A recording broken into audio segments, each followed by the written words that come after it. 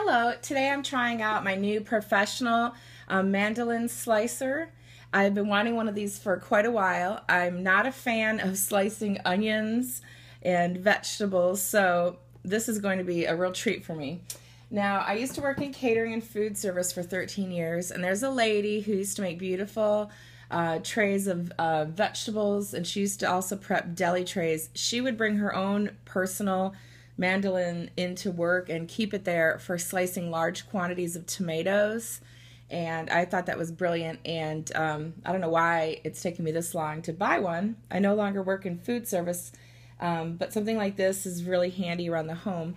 And to clean it, I used a bottle brush to scrub all the blades, and that way my hands wouldn't come in contact with the blade. Or you can use a safety glove. I was reading the directions that come with it. They're very thorough. It recommends using a cleaning glove, and do not put it in the dishwasher because the parts are not meant to withstand the high heat of a dishwasher. Just wash it with mild soapy water. You can submerge it in the sink, but just keep your hands away from the blades. They're very, very sharp. Be very careful. And if you have any stains like beet juice or carrots, you can use a mixture of vinegar and lemon juice, or 1/4 cup of bleach to 1 cup of water to clean.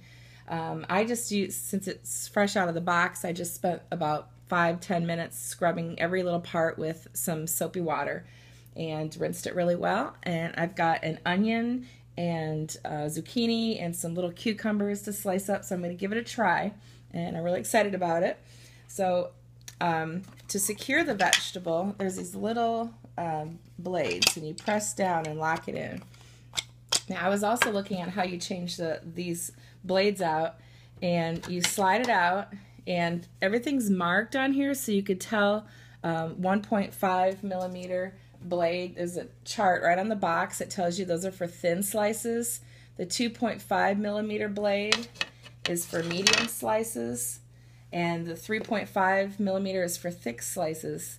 And then you can use a 3.5 millimeter Julienne slicer or mincing slicer. And it gives you examples on the box of what that looks like.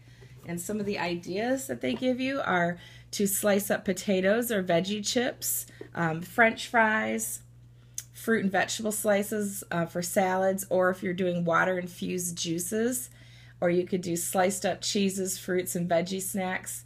Or you could also shred your own cabbage for coleslaw, sauerkraut, and tacos, and slice up onions for burgers and onion rings. So it gives you so many ideas just on the box, and it also labels all the parts for you. So you may want to take a really good look at that before you recycle the box. And it comes with a blade storage caddy, and this is where you safely keep all of your very sharp blades. As you can see, the teeth are very, very sharp, so you want to store it safely. These are all the different cool things you can store. And then the actual stainless steel blade is in here, and depending on what you pick for the width, it'll create your slices. So I'm going to try, just for the first time, I'm going to try one of these blades that will Julienne strip. I thought this looked really cool. So to put it in, you just slide it in here, and the little circle pops up. So let's give it a whirl with a zucchini and see what happens.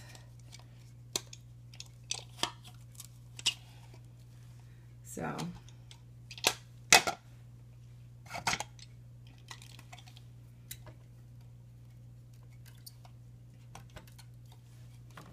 you put your hands here to keep them safe.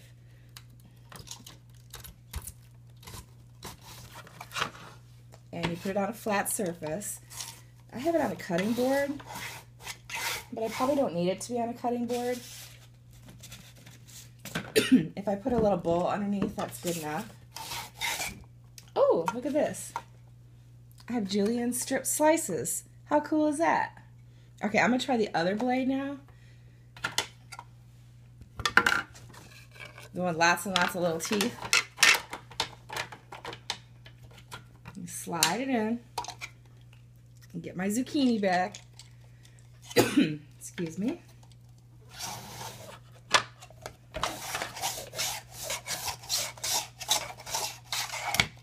Okay, now this is really, really thin little slices. Look at that.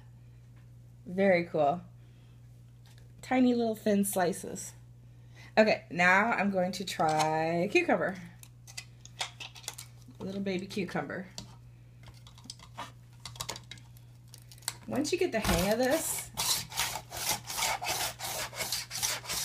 and practice with it, it gets a little bit easier. There's a little tiny shreds of julienne. You can make some really cool fruit trays and salads with this. As you can see, I've got so much here. Very nice. I'm going to try my onion now. This is the craziest part, is onion. I don't like slicing onions, nor do I like slicing tomatoes. So I'm going to pick, let's go with a thin blade. So I want really thin onions. Let's go with the 1.5 millimeter blade. Okay, here we go, onion. It's you and me. Check that out. It just grabs right onto the onion. That's the best part of this whole thing, is the onion slicing for me. In fact, I'm going to set a little plate underneath it just for the onions. Clear out all these other vegetables that I just did up.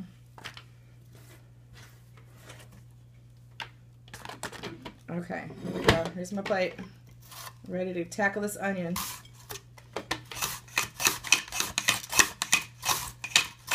Oh, this is the greatest thing ever. Check this out. Sliced thin onions, super thin.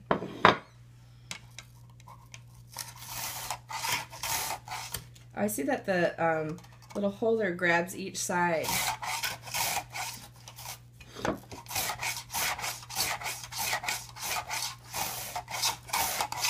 And you press down on the little handle on the top, and your onions get sliced.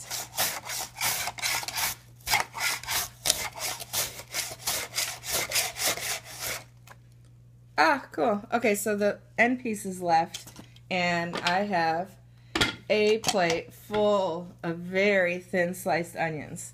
This would have taken me forever to do on my own. Love this. Okay, this is just staying on my counter. I know it folds up flat like this, but I'm just keeping this on my counter, and there's going to be a lot more slicing and dicing going on at my house. Very cool. I'm really happy.